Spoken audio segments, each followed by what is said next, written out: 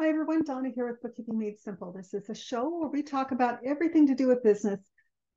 Hopefully some of the information I give you is going to be useful to you in trying to grow your business. It's a lot of work, and business ownership is not for everyone. So if you're watching this channel, you're one of the chosen few who've decided to embrace an entrepreneurial lifestyle. I want to talk more about an accounting topic today, but before I do that, again, this show is about all things business. So everything from mindset to even nutrition and exercise to business coaching, where to find a good business coach, virtual assistants, anything that basically comes across my desk that I think would be useful to you as a business owner, I will talk about on this show. We are starting to bring more guests on, so it's not just going to be me, hopefully. So I'm looking forward to talking to a new guest pretty soon, and I'll announce him later. And today I want to talk about 1099s, specifically when it comes to Venmo. And that is a topic that is absolutely fraught. So a little bit of housekeeping before I really delve into this.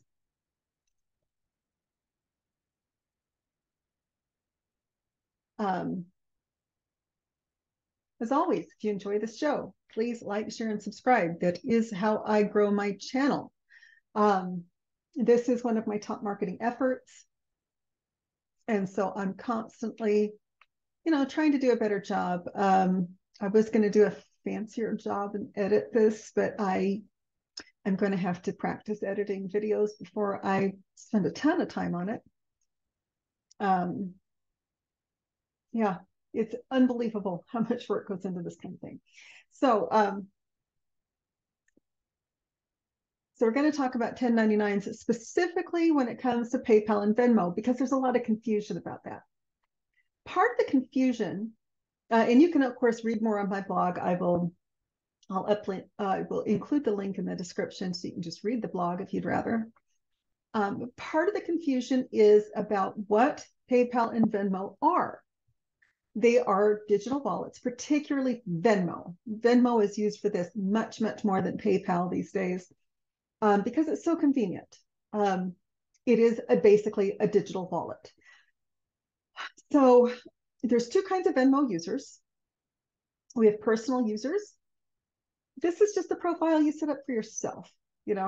I need to send my roommates money for rent. You use Venmo. I have a daughter that's living in California right now. She needs money. I typically send it through Venmo. I have another daughter who needs, she may call and say, I need a little gas money. I send it to her through Venmo. None of these things are taxable events. Okay. Here's where the disconnect comes in. Like I said, there's two kinds of profiles you can have on Venmo. One is a personal profile, and that is where you're doing kind of the things that I'm talking about. You're splitting the check. You're paying a friend for rent. You're paying someone at a yard sale for something that was like $2. You're paying. I've used Venmo to pay for parking. I've used Venmo to pay for a lot of things, none of which should have been taxable. However, Venmo is also a third-party payment processor. They're a merchant account. And this is available, it's available to everybody, but specifically for those who set up a business profile. Now, I'm going to throw in there that it is against Venmo's terms and conditions to take business payments through a personal profile. So if you have a business, you should have a business profile on Venmo. And that is one, it's to alert Venmo that, yes, this is a business account and we're going to have to create a 1099 probably.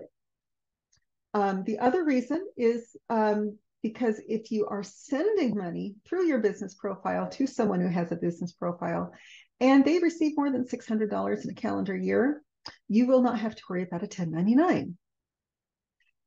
Again, I'm going to tell you, it's an unholy mess. I understand. I have spent a couple of days trying to unravel this for myself. Even though I understand it, sometimes understanding it well enough to explain it is a different thing. So we have Venmo that people just use as a digital wallet. This is not affected by that. The only time this is going to be affected is if, one, you toggle the switch when you're making a payment, if you toggle the switch that says this is for business goods and services. The other time is if you have a business profile and you are receiving benefit, you're receiving payments to Venmo. Okay. Now, kind of answer the question. Let's begin at the beginning. Okay. Number one, what is a 1099 to start with? A 1099 is an informational return. It's a form that we file with the IRS. They are due by the end of January. Side note, if you want bookkeeping made simple to do your 1099s, I need to know in December because I'm not scrambling. And we stop January 31st. We're done. We don't even touch 1099s again. And the reason for that is that, one, it's always a big mess. Every year I sit down the last quarter of the year and I'm like, I'm going to make 1099s easy. Every year I'm stymied about how to do that.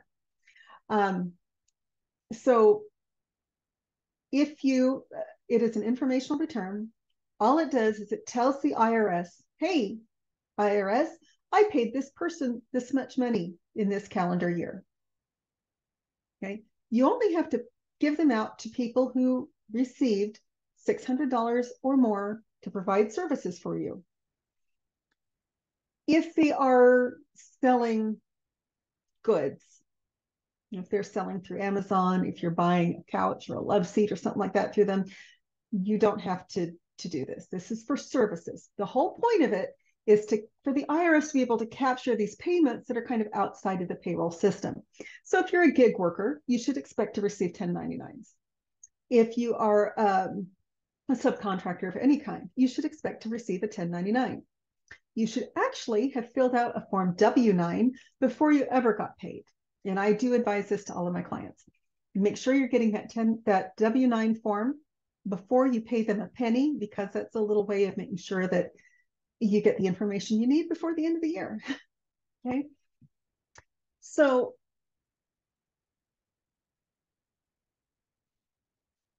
everybody gets a 1099 unless they are incorporated. If they've provided services to your business and you've paid them more than $600 in a calendar year, they need to be provided with a 1099. If you do not send the 1099s and they are not sent on time, that's that January 31st deadline, you could be subject to very hefty penalties. Kind of going back a little bit, however, if you hire an accounting firm to do it, or if you're getting your secretary to do it, you're getting us to do it, whatever, it is still your responsibility as a taxpayer to make sure that they went out and they are correct. In our company, we send reports multiple times to all of our clients, basically stating these are the people we think should receive a 1099. These are the people that are within the threshold. But it's still up to the client to make sure that that information is, one, correct, and two, complete. So we don't have a lot of legal liability there, just as by way of warning. So the 1099 comes in multiple flavors. Okay, so the one that everyone's worried about right now with Venmo is the 1099K. The one that has to go out to subcontractors, gig workers, service providers is the 1099 NEC, and that stands for non-employment compensation. There's also 1099 miscellaneous, there's 1099 government, there's 1099 retirement, there's 1099, there's a whole alphabet soup of them. But the ones that we deal with the most, the 1099Ks. 1099K is used to report earnings that come through a third-party processor. Usually that's something like Heartland Merchant Services. It's something like, maybe your bank has merchant services set up, and it will almost always be called a merchant account. And that allows you to process things like ACH payments and credit card payments and debit card payments through their terminal. So when you swipe your card at a point of sale terminal, they are using a merchant account to then process that payment, receive the money from the credit card company, and remit it to the merchant. Okay. That's what a 1099K is designed to track.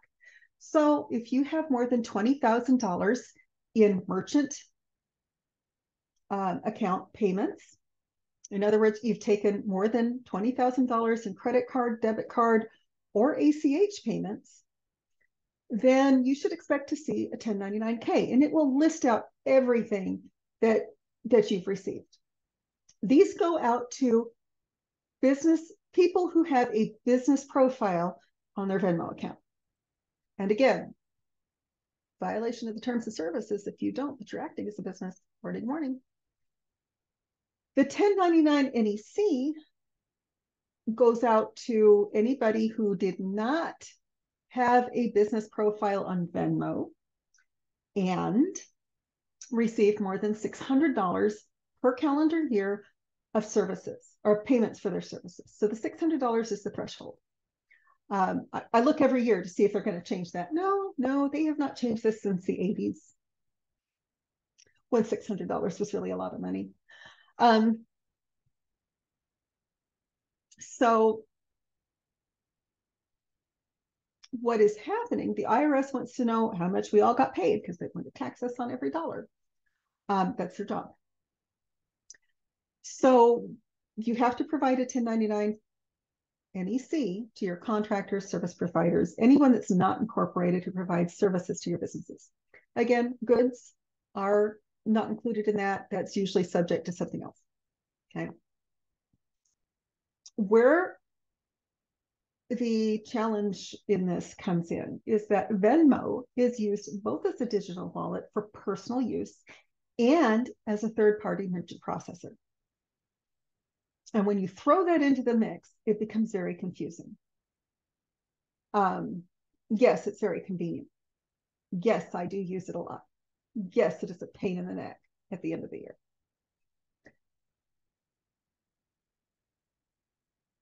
One of the questions people have asked me quite a bit, especially as we're coming to the end of the year, is if I paid my subcontractors through Venmo, do I need to provide them a 1099? And the answer is, it depends. Does your contractor have a business profile on Venmo? Did you mark that payment as being for services provided? In other words, did you alert Venmo that, yes, this is for business? If both of those are no, then yes, you should provide a 1099. If either of those is yes, then no, Venmo will take care of it. And that is where the problem is, because when you send money to someone, you don't always know if they've set up a business profile. So, and the other thing is, for 2 years in a row, Venmo has said, oh, we're going to enforce the $600 threshold. And then the last month of the year, they've done it again, said, oh, well, yeah, you're right. Congress and the IRS and Venmo have all come in and kind of screwed this up. The end of the year, they come in and say, oh, well, it's too much trouble. We're going to have to take a little bit more time to phase this in. So it's been interesting. And this is an ongoing question since last year. Last year, they tried to do the same thing. Yes, they're going to send a 1099K for anyone who uses them as a merchant processor. That does not mean every single Venmo transaction. It doesn't even mean everyone who sends or receives Venmo transactions over $600. It means business transactions. Okay, so if you are a subcontractor or a service provider that provides services to small businesses, and you are not incorporated, you need to make sure that you, if the people who paid you didn't reach out, you need to reach out to them and make sure you have a W-9 on file with them, because they can get in trouble for not providing you a 1099. You can get in trouble for not claiming all of your income. Sooner or later, the IRS always makes that. So,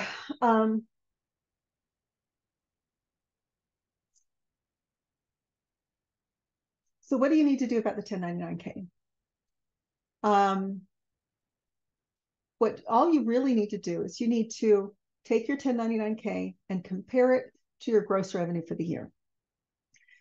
If your 1099K is less than or equal to your gross revenue for the year, you don't have anything to worry about. That means that the IRS has all of the information that they need to be able to verify your return. If, however, your 1099K shows more money came in than you're showing in gross revenue, then we need to talk, because that means that somewhere along the way, revenue is not being recognized. It's not being, it's just not being counted somewhere. So then we need to start looking at all of the batches. We need to start looking at a lot of things to see where the discrepancy is. But as long as your combined 1099Ks, some people have more than one, are less than or equal to your gross revenue, and it should be less than, honestly. I'm sure most business owners take cash payments once in a while. They take check payments once in a while. Nobody is completely cashless, so it should be less than your gross revenue. As long as it's less than or equal to, you're fine. Okay, that means that the IRS has received report that your income, your revenue, is at least as much as what's reported on the 1099K. It's okay if your gross revenue is more. The IRS would like to see that. And then what we will do is we will take your profit and loss and your balance sheet, and we'll start seeing what we can write off.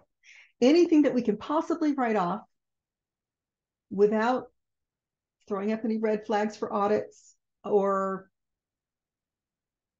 attracting the attention of the IRS, we will write off.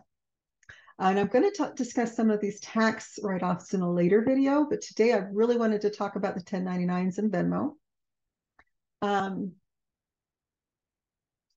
So the trick with 1099s, everybody overthinks it. Everybody overthinks it. Again, threshold is $600 in a calendar year. Threshold for 1099Ks, the third-party merchant processors, is $20,000 or 200 transactions. So if you're below that threshold, again, you want to make sure that you're reporting what went through the merchant processor, because that's all going to go to the IRS somehow. But as long as your income, your gross revenues show at least as much as your combined 1099Ks, then you should be fine. Okay. Well, what if you get a 1099K and a 1099 NEC? Then you need a tax professional. So I realize this is really a challenging topic. It's even challenging for us.